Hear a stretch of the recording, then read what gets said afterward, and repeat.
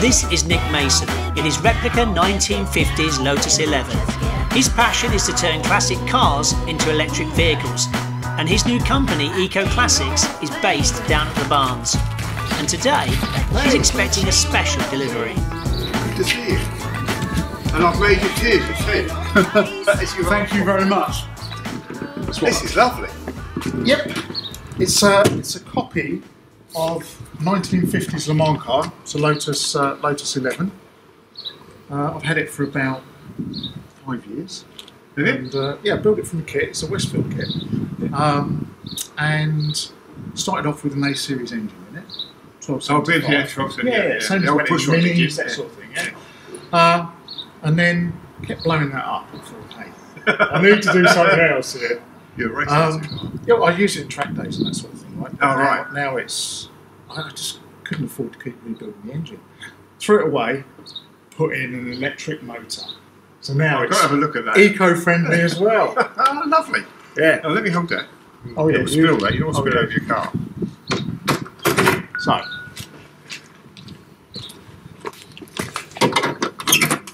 Look at this. Oh dear. That's quite compact, isn't it? I really thought it was going to be much bigger than that. No, not at all. It's actually quite, it's a small car, right? It is, yeah. And it fits in here so well. It's got 29 kilowatt hours of battery. Right. Which will drive it around about 120 miles. Which is right. more than enough in a car like this, yes. right? Yeah. You don't want to be doing huge touring in this. It's got no space to put anything like that in. But I just wanted to demonstrate that you can fit all of that into such a small component. Yeah. I think you've done a fantastic job. It's so neat and compact, isn't it? So I made the batteries. I've made into 4 modules. Yeah. There's 2 there. There's 2 underneath, and then there's 3 across the rear. Oh, 3 across the rear. Right. Okay. And then there's electric AC motor down in the bottom there, in the back. Right. Goes exactly in place of the gearbox, straight onto the prop shaft, and drives the rear axle. I haven't changed any of the rear suspension. So you don't use transmission other than a drive? No transmission. Acts and the diff. Acts like an automatic. And then we've got, underneath here, we've got several modules that look after battery management, make sure that that charges okay. Just over there, behind the fuel, what was the fuel filler cap, is the charger.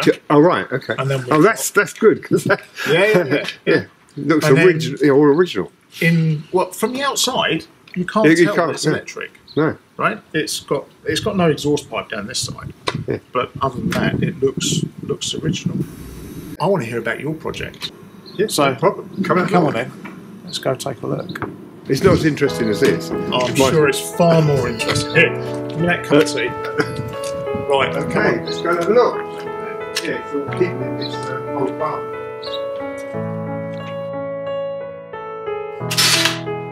Come on, Nick, I'll show you what we're up to. Oh, wow, Alex. That is some machine.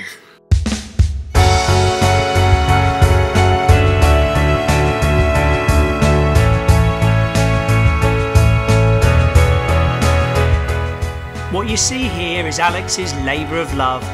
10 years in the making. A superbike which he hopes will break the land speed record which he and his team once held back in the 1990s. Alex hopes to bring the record back to Great Britain and go over 373 miles per hour.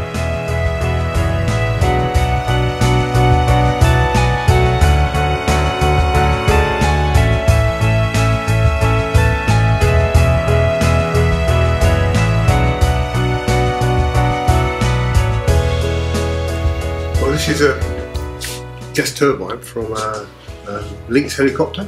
Oh wow! So, but it doesn't run on thrust, right? Because most jet engines actually run thrust. Yeah. Well, this is the thrust. The energy from the exhaust system is running runs a free turbine, which drives forward into a transmission. Right. Okay. So this shaft here. So let me come round there. I'll show you. So we've had to make a transmission assembly. If you look in here, you can see the belt drive box. Oh, so yeah. On the front of the engine is an auxiliary, epic cyclic gear train, and the speed that the output shaft comes out of that. Oh, because this thing runs at like 40,000 RPM, doesn't it? The compressor runs at 40. The free turbine runs at just under 30,000 RPMs. Right. So that gearbox then reduces it down to a very manageable speed for us, which is 6,100 RPMs. Right. And then So- you put it through a so belt then- drive. We put it through a belt drive, then it Into a drives all the way shaft. down here, through another belt drive system, back into a 90-degree belt drive that we made, to a belt drive on each side of the back wheel. Now all this, right That's to there, incredible. is a 1-to-1 ratio, because it's 6,100 RPM, which is very manageable. So we changed, the gearing is changed like a normal motorcycle from the From the belt. So you've got a toothed belt drive in there. yeah, 2 belt drive there. But one of the features we had to do was, because when you're doing a record attempt, you only have an hour to do a turnaround. So if you have a problem with the tyre, you've got to be able to remove the wheel quite quickly. Right. So we've made a special device that we can remove the wheel very quickly. And the reason for that is because it's belt drive, we wouldn't have time to retension all the belts. Oh, right, so you leave that whole belt in place. Leave it in place. Pull that out, drop the wheel and out. it drops out the bottom. Oh, wow. All right, so the big question, how fast?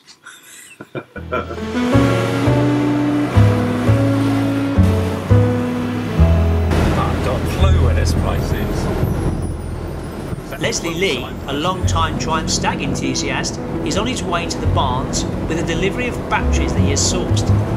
He's hoping that Nick can convert his 1975 Stag, but at the moment, he's lost.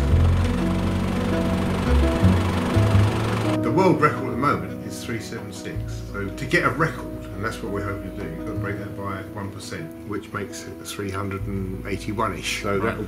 But we'd like to see if we can achieve 400 miles an hour, because the design speed for this vehicle was 450. So we're hoping 450 miles an hour. So we're hoping Wow. that it will break 400 miles an hour. That's the goal anyway. Over 400, wow. Yeah. Okay. So That's incredible.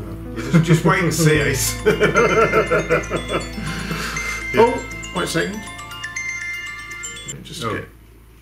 Hello? Yeah, hi, no, it's Les. You're on there. Yeah. Did you make it through? No, I've reached the corner. I think I got lost. The barns are on the right-hand side. You can't be far then, can't you? Yeah, won't be too. Yeah. No, I think 5 minutes or so. That's what it's sort of saying here. Brilliant. Okay, we'll come out and see you. Yeah, no worries. Yeah, see you in a minute. Bye.